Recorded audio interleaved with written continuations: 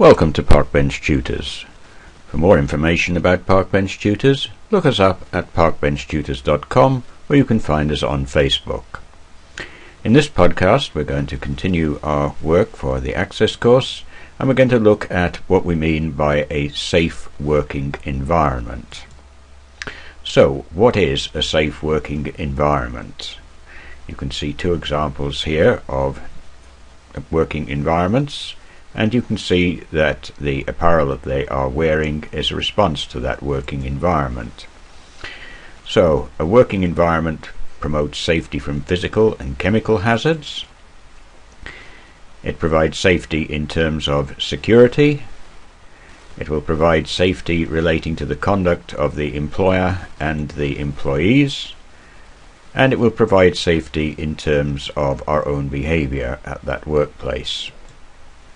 So, how do we promote health and safety? What should we be doing?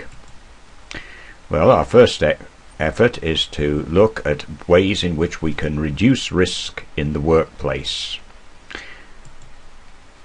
This is done through the use of safe practices. It can be done through training staff. It can be done through having written policies, but policies on their own, of course, are of little use unless those rules are given to all employees. In other words, all employees should be aware of what they are supposed to do. So all of those things, safe practices, training staff, policies and rules, all of those help to reduce risk in the workplace and thereby promote health and safety. So who's responsible for all this? Well, if you look at the fire extinguisher, you'd say yes, the employer should be providing the fire extinguisher, and if it's on an airplane, the owner of the airplane should be providing all the safety equipment there. But the safety equipment on its own is of little use, so employees are also responsible for safety in the workplace. Who enforces health and safety? Well, that can vary from one country to another, but in the United Kingdom it's the Health and Safety Executive, often known simply as the HSE. Now, here's an example of making a risk assessment. You can see a situation found within a workplace, and the question is there a hazard here? In fact, there are several hazards. You might well be able to identify them. So, what do you think would make this safer? Think about the number of appliances here, think about those cables, and you'll get an idea of where you might start. Here's another work situation, and a typical task for someone involved with health and safety is to assess risk. So, there's a work situation. How would you assess the risks of that situation? It's a common enough one. We all spend probably far too much time working at computers now, and they carry with it certain risks. We should consider the time spent at the workstation. We should consider when breaks are needed. The height of the monitor. Is the operator looking up, down, or straight ahead to see the monitor? Similarly with the position of the keyboard. Are the arms straight, or are the arms having to be raised or pushed forward or anything in order to type easily? And if you've got someone who wears glasses, well, you should encourage them to get their sight tested regularly to ensure they're not suffering, because a lot of the work done with a computer monitor is, of course, close-up work. And you might also consider the lighting levels, whether there is reflection off the screen. And you may have thought of many other risks as well, but those are just a few examples. How about this one? Here's a fairly easy one. There are some potential hazards shown in this picture. There's a saw being left on the floor. There's a loose cable dragging across the floor.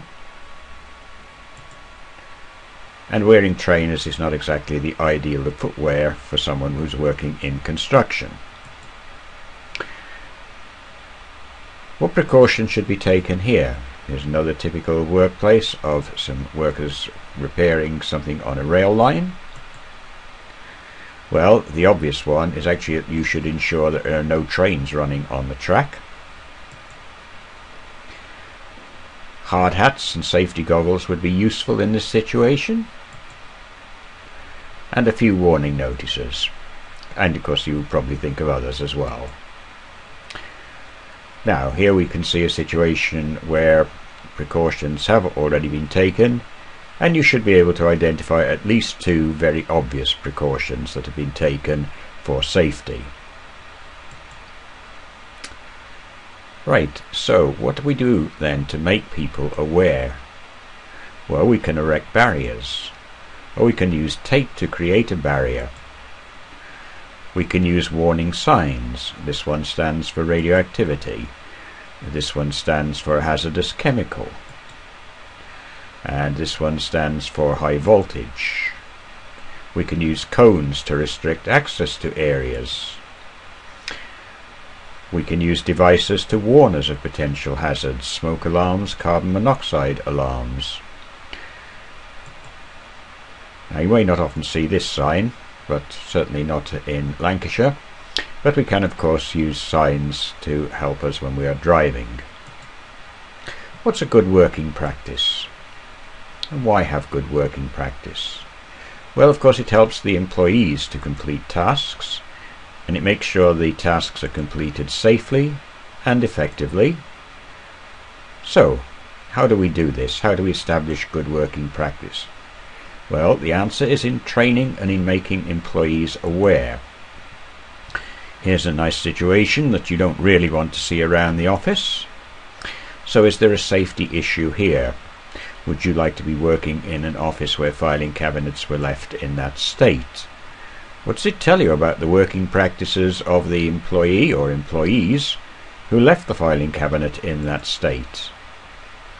And what would you do if you were the manager in that situation? Let's consider what we would like if we were working at an office, which is something like this, a nice, clear, tidy desk, and what we wouldn't like. How about this? Why are these considered to be hazards? They're both actually a similar situation. You should be able to spot at least 2 or 3 obvious things here, which are hazards in the workplace. Okay, safe working practices. Is this carelessness or is it stupidity? Or is this one just plain crazy? In this situation, no hard hats, and yet obviously working in a dangerous situation, and could be using a mobile phone instead of focusing on the job. Is there any safety shown here? You have someone using an open saw and using their hands to push wood towards that saw. How about this one? Perched on a step ladder. Should a step ladder even be used here? And perched just using 1 foot. And of course this is just plain stupid, carrying meat around. And to finish with, let's not forget that this is also about safe working practices in the workplace. Harassment. We should try and eliminate sexual harassment. Here's a simple example of sexual harassment. And we should try and reduce and eliminate bullying. Unfortunately these days a lot of the bullying can in fact be carried out via the internet, and this is referred to as cyberbullying. But don't forget the more traditional side, where someone simply shouts at another person. This ends our session on health and safety and safe working practices, brought to you by Parkbench Tutors.